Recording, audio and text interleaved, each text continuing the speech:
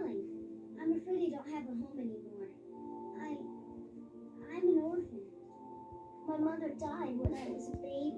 What about your father? What happened to him? My father's on an expedition climbing a mountain when the snow gave way in a Avalanche? Uh-huh. And he was the most wonderful father in the world. We had our own secret place just for the two of us. And that's where you were going? Uh-huh. And to get away from my Aunt Fig. She's not really my aunt, just my guardian. But she's taken over the house. She moved me into the attic and gave my room to her dog, Ferdinand. Ferdinand? Aunt Fig was always calling me orphan. She even stole my locket and threw it out the window. But I climbed out and found it and kept on running as fast as I could. And I'm never going back.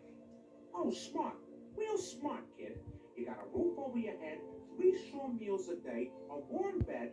Who'd want to leave that? I hate to admit it, Robyn, but Tom's right. You never know what you're missing till you don't have it.